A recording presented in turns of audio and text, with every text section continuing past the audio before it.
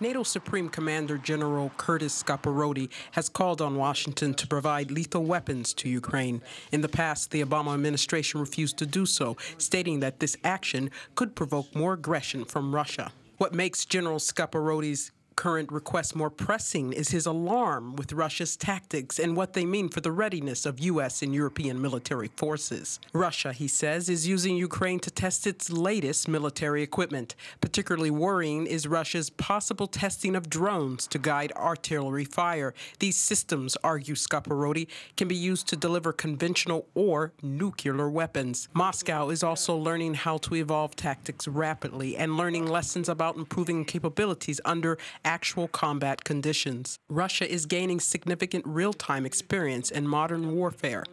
The U.S. already authorized an aid package that provides lethal weapons. The U.S. has already authorized an aid package that provides lethal weapons to Ukraine, but the provision has never been carried out.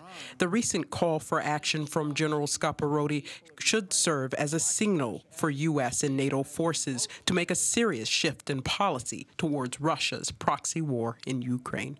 This is Vivica Williams with UATV.